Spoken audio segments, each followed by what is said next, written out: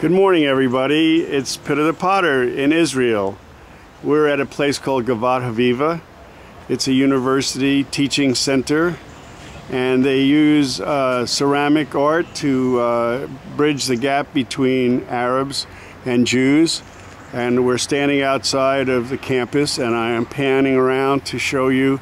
This is quite a large place, and around here is lots of statuary. This is a thing they built a few years ago, and they fired it. It was raw, and they fired it right there. And then there's large buildings, and this is the ceramic department. And what we're going to do is, this is called the Peace Gallery, and it's because of the fact that they have peace here. And so what we're going to do is, I've been working here now for 2 weeks, and this is the first time that I've had a chance to take some pictures. And I figured I better start doing some picture work, or otherwise I'm so busy working and teaching that we're entering the main building now. And as we come in, there's lots of pots. This was made for one of the assistant instructors here for her 81st or 82nd birthday. Everybody made her a kiddush cup.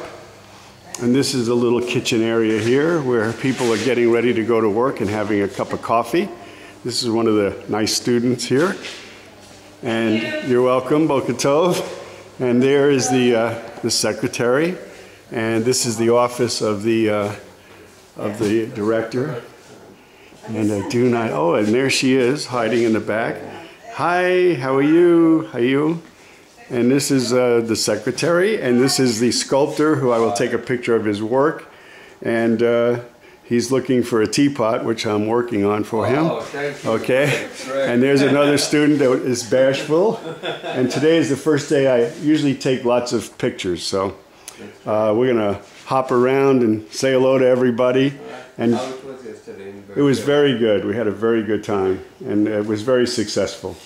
Except they work in a cave. There's no lights in that studio. I don't know, and no pins and no bats. And the clay, the only good part was the clay, which is the same clay we have here, was very good. I could throw it out of the bag. But it was, and then I left my tools. Oh.